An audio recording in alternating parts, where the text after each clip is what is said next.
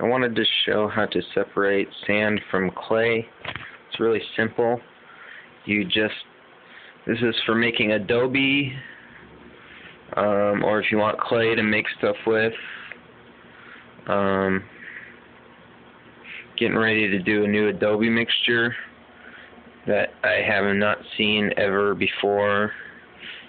I'm going to make it, see what it does. It's going to be a new material.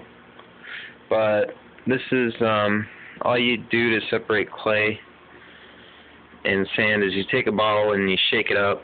It has to have a cap on it. Take any kind of dirt, and the bigger particles sink to the bottom and the smaller particles sink to the top or float to the top. And clay is small particles and sand is large particles. You can also dig a huge